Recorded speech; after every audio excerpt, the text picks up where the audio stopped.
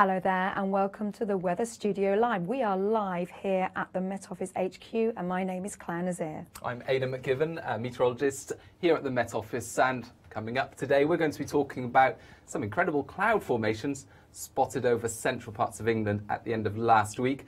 We're going to be attempting to explain how those formations were formed, and it's not an easy one, this one. So we'll be taking a look at that. And Claire, I've got a cloud quiz for Aidan. We're going to test his knowledge, and he's very good at the meteorological minutiae, so we'll be seeing if he can raise his game when it comes to Latin cloud formations. You've built me up now, so yes. The pressure's on. But we'll also be talking about the rest of summer. Not long to go now. Will it be a record breaker, or is it going to turn much cooler over the next few days? We'll be taking a look at that. But first, we are heading towards the peak of the hurricane season, and we've seen plenty of activity during recent months, not necessarily in the Atlantic, but the Pacific. Yes, in the Pacific we've seen a number of hurricanes. It's been record-breaking in some respects. We hear a lot more, don't we, about the tropical Atlantic waters where they form, because actually a lot of the mainland US and the Caribbean islands are in the firing line for those storms. Not the case in the Pacific. They tend to go into open waters and dissipate as the waters get cooler. But that wasn't the case over the last week. We have seen an absolute beast develop across the eastern Pacific basin. This is Hurricane Lane. It's absolutely huge. And this came from the International Space Station. Incredible imagery there showing Hurricane Lane last week when it was a Category 5 hurricane. So it's been a very busy hurricane season across the eastern Pacific basin. They've had a number of named hurricanes, and actually two major hurricanes. So we had Aletta and Bud. They were both Cat 4s in June. So unusual to see such activity in June. And then July was a little bit quieter, but come the beginning of August, we saw another Cat 4 in the form of Hector. Now, this time last year, we were talking about Hurricane Harvey, which ended up being one of the wettest hurricane ever to make landfall across US soils.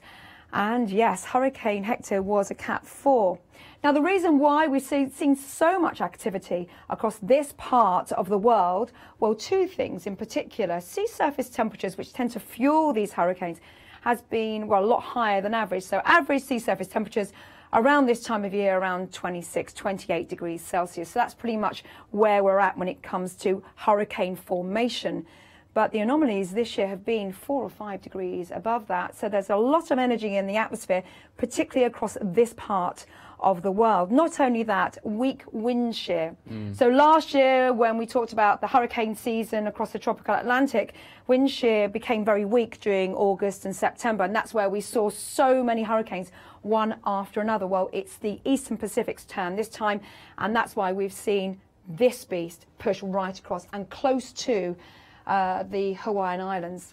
Take a look at this. This was a NOAA Hurricane Hunter plane that flew into the eye wall of Hurricane Lane at the end of last week, or around the middle of last week on August the 21st. And this is just incredible as this Hurricane Hunter moves in. Now, they sent out 2 Hurricane Hunters last week.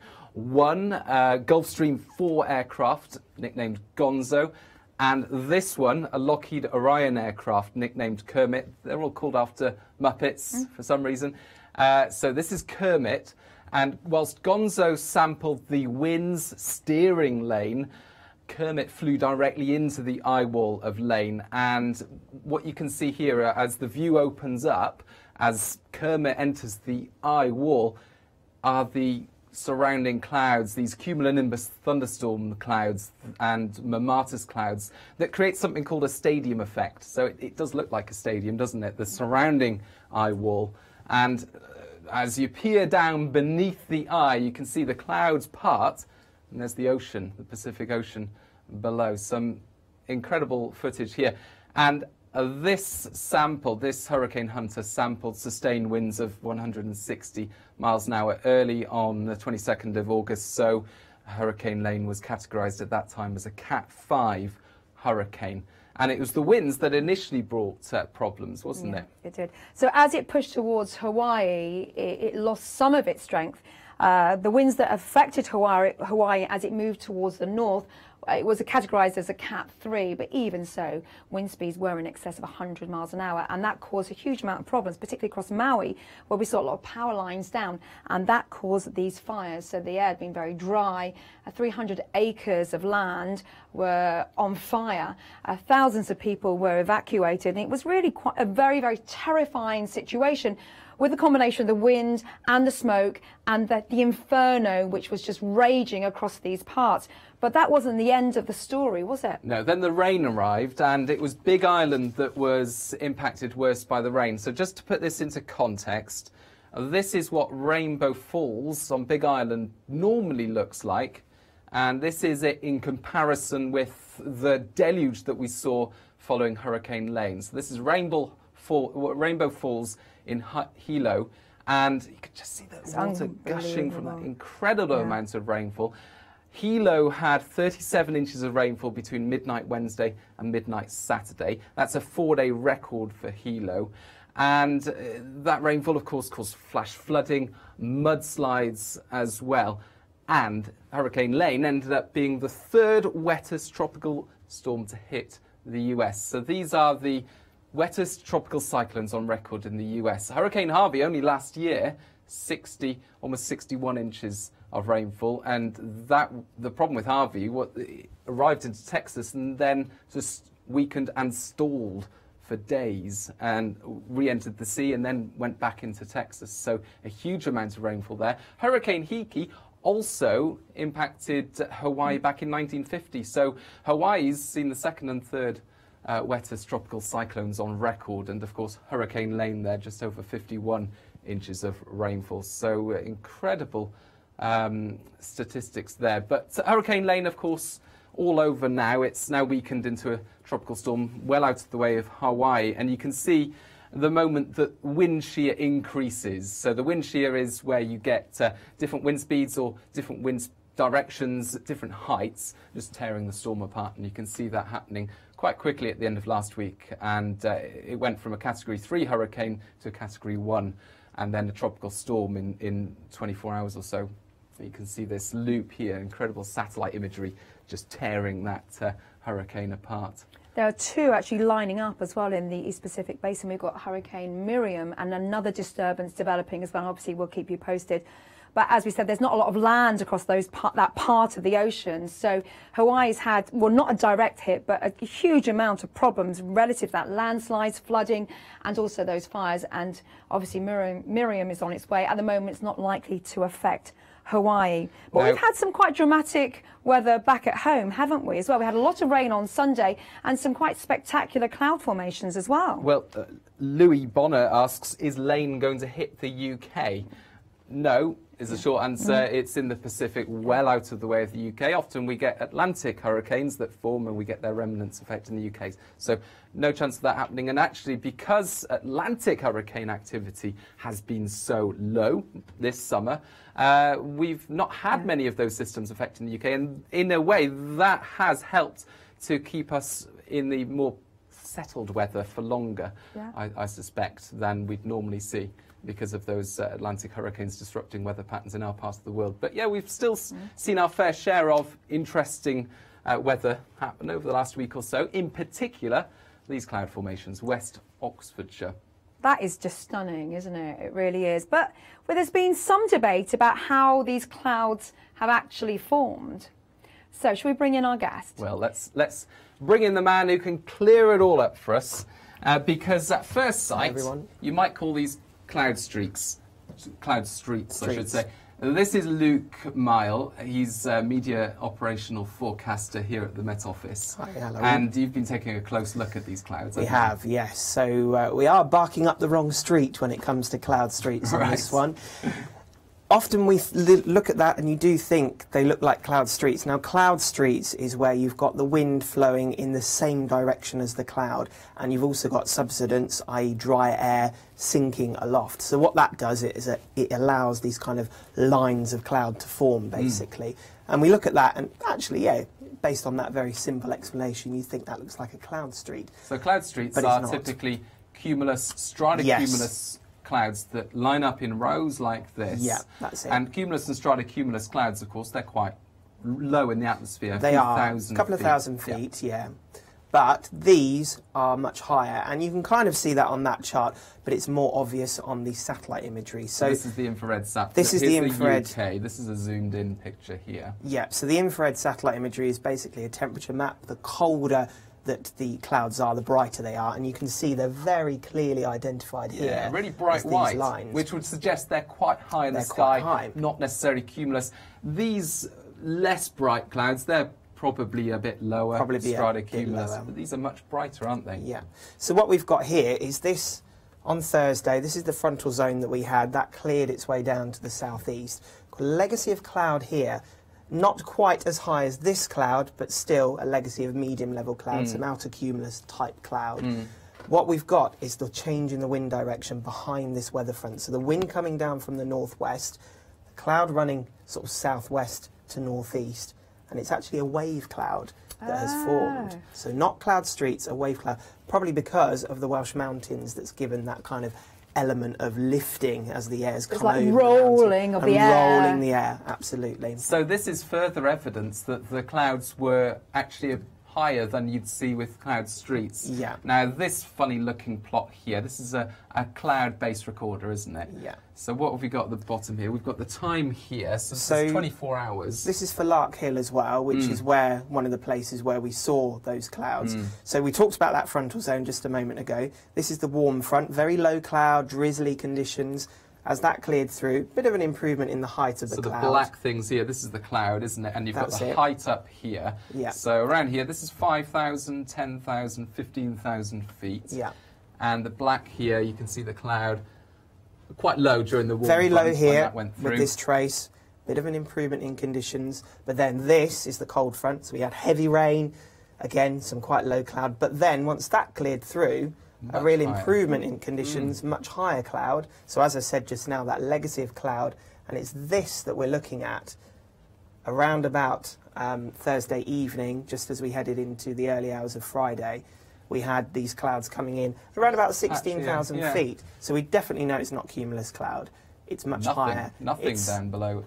Yeah, that's it. It's an outer cumulus type cloud, which is often, when we get wave clouds, we talk about lenticularis. It's a similar type of cloud to that, but obviously it's formed in these lines because there was just enough cloud and enough of that sort of perpendicular wind direction to help form that. So looking at the picture again, it does look a bit too high to be stratocumulus or cumulus. It looks a bit too low to be that wispy cirrus. Cirrus, yeah. So it's fairly thick, but yeah, altocumulus makes sense there, doesn't it? It does. It's just a real dramatic shot, isn't it? You can see the stars as well, the sunrise. It's absolutely beautiful, it really is, and well done to the person who took that, because that is a dramatic picture, and it means, you know, it's science in action, isn't it? You can look at that and go, how was that formed? And then obviously the jury's out, and we just have to look at different elements to come up with a consensus. Piecing all the evidence together and coming up with a solution there. It's really interesting how that can come together. That was taken by Mark Bentley,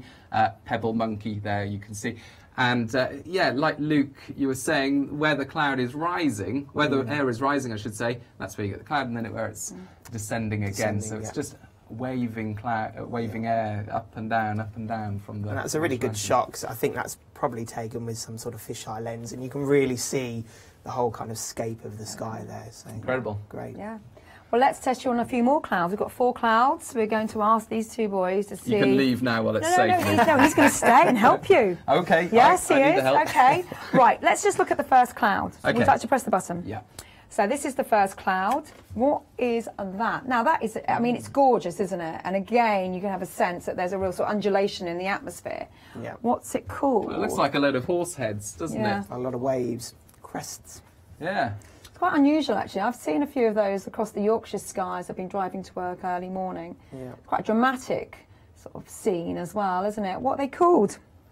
Kelvin-Helmholtz clouds. Yes, they Well are. done. Kelvin-Helmholtz. Yes, that's right. I was going to jump in there with my answer, but I thought I'll let Luke have a shot. It's only fair.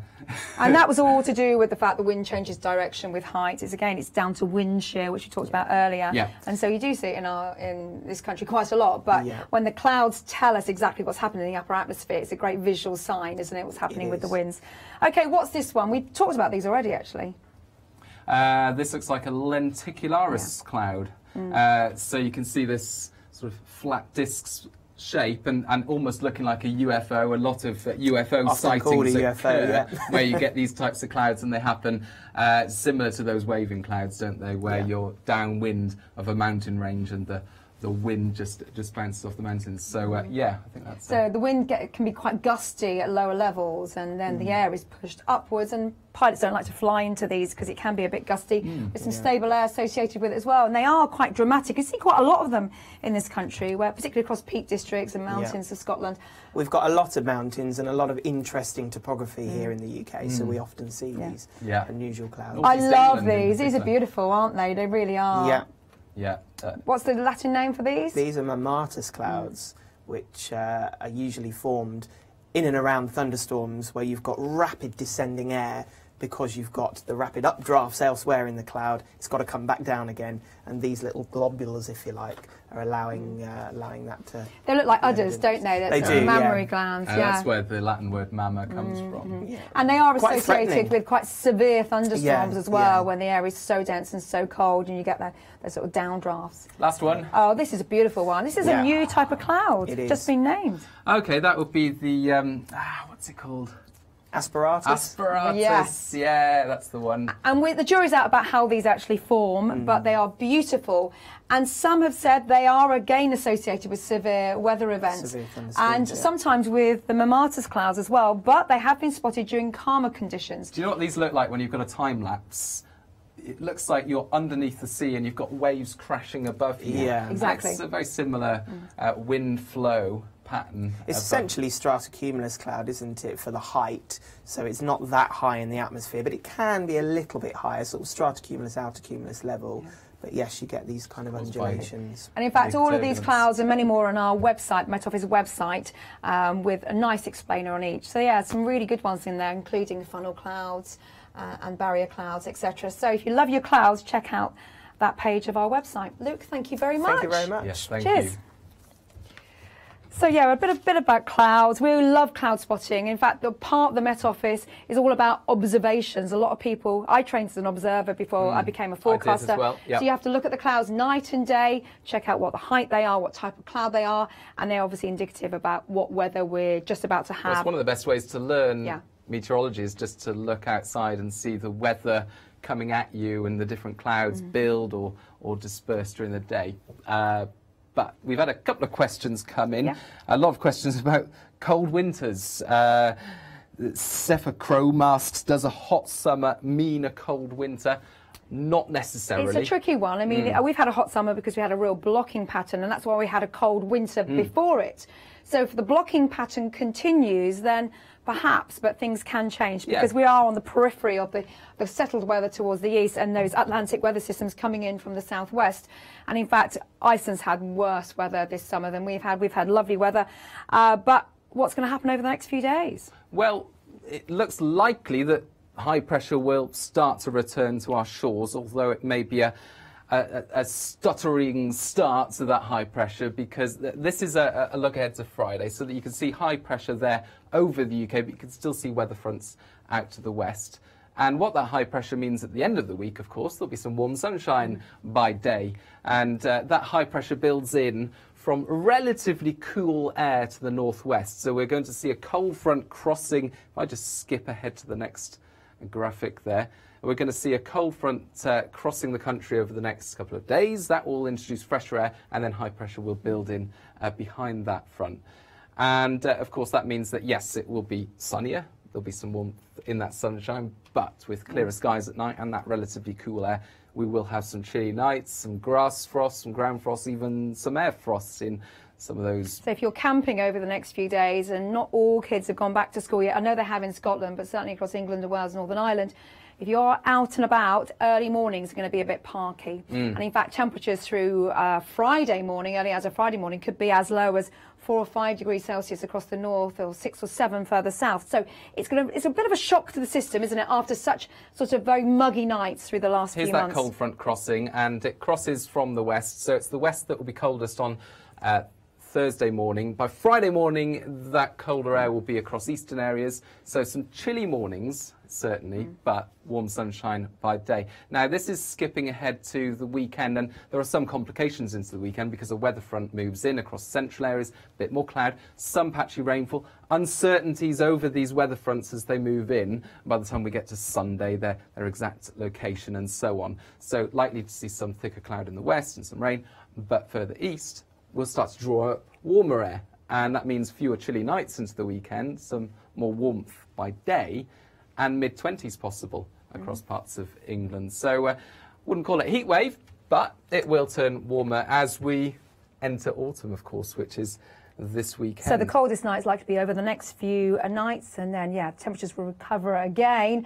But, you know, I love this time of year. It just feels a bit more autumnal, doesn't it? Comfortable nights and some lovely sunshine by day. Yeah, I do love a nice settled autumn, and it's the settled autumns where you often get the best colours coming through. So that's something to look forward to. Just one or two more questions. Any severe heat to come? That's Clare Allen Mulroy.